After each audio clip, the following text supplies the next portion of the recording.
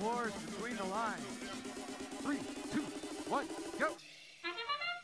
Away we go for qualification match number 43 now. So far, 4 robots make that ... 5. There we go. Crossing over the line out of the habitat zones. All 3 there for red.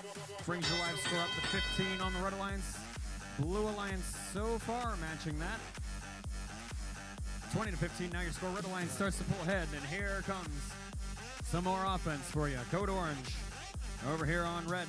3476 starting to construct the top left red alliance rocket. Already 2 working on 3 hatch panels installed. In comes the defense. Binary circles out of Redmond. Zooming on down, trying to block some access to this red alliance rocket. Slow down Code Orange's cycles.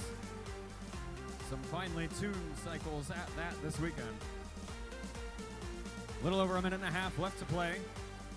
Binary circles coming in now, also to play some defense against the Phantom Cats. Pushing and shoving. Their alliance partners both working on offensive things over on the blue alliance side of the field. We're constructing the top right blue alliance rocket here. 1 hatch panel installed for 2 points so far. And we're also starting to populate the center blue alliance cargo ship. 3 working on 4 pieces of cargo at 3 points a pop. In goes the 4th. That's 12 points there installed in that cargo ship. We also have a hatch panel and piece of cargo on the tail end of this cargo ship. That's another set of 5 points. Over on the far side. About a minute left to play. This is still anybody's game. Just 3 points separate your 2 alliances, favoring blue for the time being. But in goes another piece of cargo here on the red alliance side. They jump ahead now. 47-42 your live score. Back and forth we go.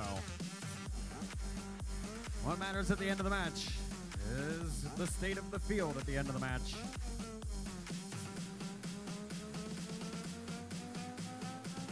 Binary circles getting held up big time over here in red alliance territory.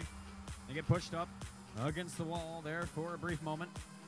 They do finally break free, and they are going to use that opportunity to go right back to playing defense against Code Orange over here in the red alliance side of the field.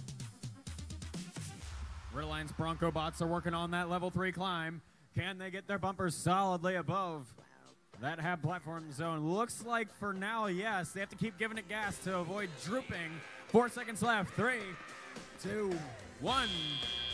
And their bumpers end up falling below the level of the habitat climb platform. A final score 70 to 68.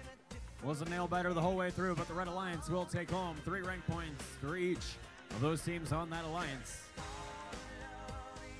1 for completing the rocket, 2 for winning the match.